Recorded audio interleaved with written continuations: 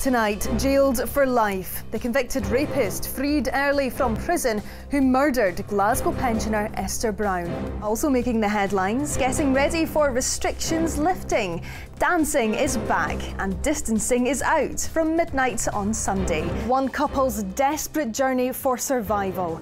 An Ayrshire man and his Ukrainian wife flee from Kyiv and cross the Romanian border. Scotland students get confirmation of their results after a school year like no other. The teenager living with stage 4 cancer fulfills her dream of releasing a song. And we get a sneaky peek at Scotland's only two-toed sloths. I'm Sophie Wallace in Edinburgh.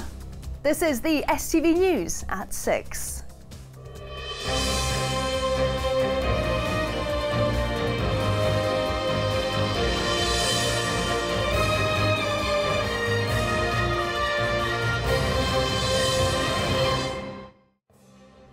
Good evening. A Scot has described having just 10 minutes to decide whether to risk leaving Kyiv with his Ukrainian wife or stay behind. Well, live now to our Westminster correspondent, Catherine Sampson. And Catherine, a very different tone to Prime Minister's questions today.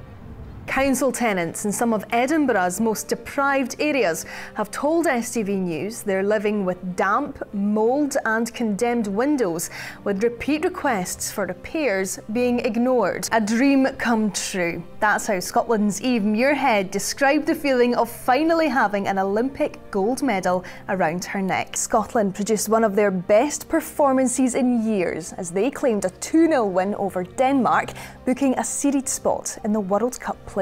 Oh, Glenn, what a legend. I can barely remember him being on STV, but I suppose you were on telly when I was just in nappies, John. Had to get that in, didn't you? If I'm looking as good as him in my 90s, I'll be happy. Such a fascinating story. You can understand how he got away with it, though. I don't look a day older than when I left school, Sophie. Okay, in your dreams, Gordon, in your dreams. That's it from us. We're back again tomorrow. See you then. Good night.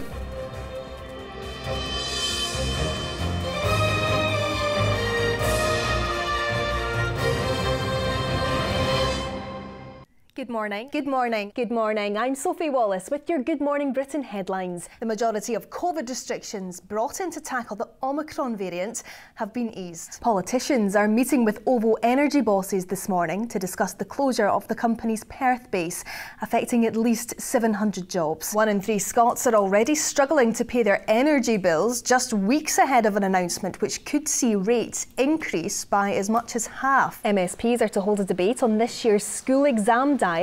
All exams have been cancelled for the past 2 years due to the pandemic. A Musselburgh teenager has defied the odds and learned to walk again after being diagnosed with leukemia and losing the power in his legs. Callum Grevers crowdfunded £30,000 to move out of his parents' home into accommodation that's more suitable for his needs. Finally, some tennis news, and Andy Murray's back in action this morning at the Australian Open. He takes on Japan's Taro Daniel in Melbourne. OK, let's check out today's forecast. Here's Sean.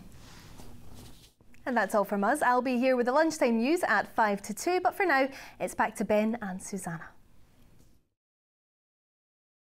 Now, students are being pushed into poverty to complete their studies, with many considering dropping out because of financial pressures. That's the conclusion of a new report by the National Union of Students. More than £5 million of support has been announced today by the Scottish Government, but as the cost of living rises, there are fears the cash will not be enough, as Sophie Wallace reports. Haroon is a third-year student at the University of Stirling. In between lectures, he works part-time to pay for his rent and other household bills. But with costs expected to rise significantly in the next few months, he's facing some tough decisions. I mean, it's difficult. If I work one day, I probably come home stressed. When you have financial difficulties, it impacts your mental health, etc. And you start thinking, how important is uni, if I can't provide for myself? I think engagement from students is just going to go downhill from now on if you're having to worry about more important things like actually providing for yourself to live, day to day. Like, there's a certain point where you have priorities in your life, and university for some people is an important priority. But even for those people, I think, when you can't afford to put the heating on and you're freezing every single night, there becomes like a point in which you have to make those hard decisions. Situations like Haroon's aren't unique. According to a study by the National Union of Students, nearly half are working up to 20 hours a week on top of their studies to pay for things like rent, food and gas and electricity. 2/3 say they've experienced mental health problems because they're worried about financial issues, while 1/3 have considered dropping out altogether because of money worries. More than £5 million of support is being made available by the Scottish Government to help students who are struggling, but there are fears it won't go far enough. The support from the Scottish Government now doesn't really touch the sides of what's necessary just now. 65% of students who applied for hardship funding either didn't receive enough money or didn't receive any money at all.